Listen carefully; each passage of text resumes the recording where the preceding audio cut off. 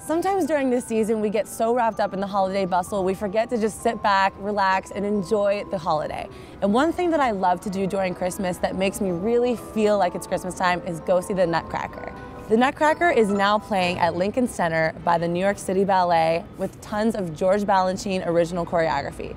Definitely go and check this out and you'll feel like you're in the holiday spirit. And now I'm going to turn it over to Sarah for some fun tips. I'm Sarah Dussault of SarahFit. For all of you aspiring dancers out there who want to increase your flexibility so that one day you might be able to dance in the Nutcracker, I'm going to show you one of my favorite flexibility sequences. All right, so you're going to start by taking your left foot up towards your right hip. You're going to balance, press that left knee down towards the ground while holding that left ankle with that foot flexed, really protecting that left knee. Then you're going to take that foot, the left foot, come down into a lunge. You want to feel that stretch right there in the front of your right quad. Your right hip flexor is what you're stretching. So you want to hold this for about 4 to 5 breaths. Then when you're ready, you're going to come on down to your knee and you're going to grab the top of your right foot. And feel the stretch again right in the front of that quadricep. Now you could hold each stretch here as long as you want. I'm going to hold this one for about 5 breaths. Then you're going to release that leg.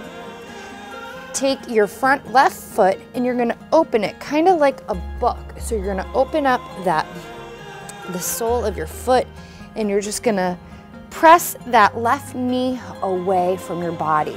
You're going to feel a stretch right, you're going to feel a stretch right in the back of your left hip.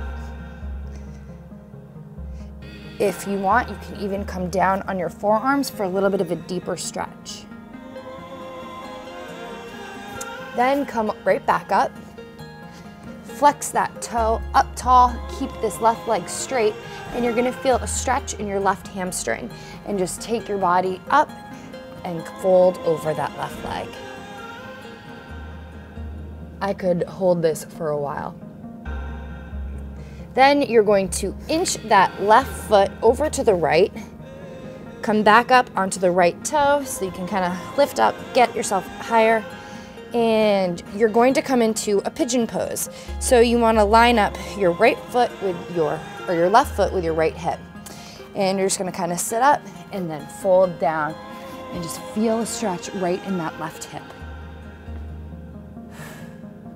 This sequence is pretty much a yoga sequence.